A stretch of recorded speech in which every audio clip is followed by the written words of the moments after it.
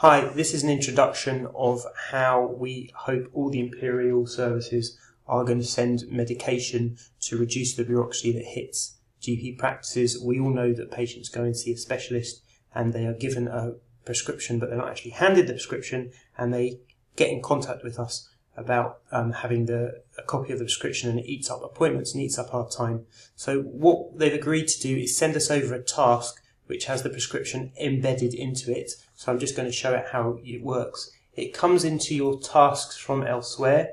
It's listed as medication start request.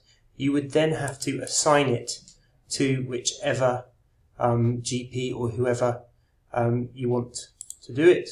So in my practice, we're going to give it to me. And then all the GP has to do is to action it. Sorry, I need to close the record. Action it. It will show what the medicine is. Hopefully that there'll be an indication. You accept the medication or you reject it. That does not prescribe the medicine. You can choose here at this point whether you want it to be a repeat or an irregular medicine. So if you think it's just a one-off, what you need to do is maybe go into one. You're not sure how often they're going to use it. Click irregular. You can tag it to a diagnosis if you want. You press OK. That does not give the patient the medication. All that does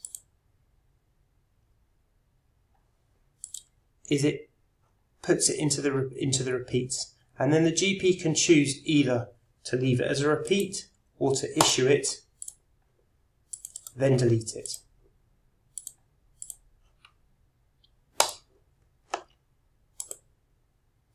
And that's it.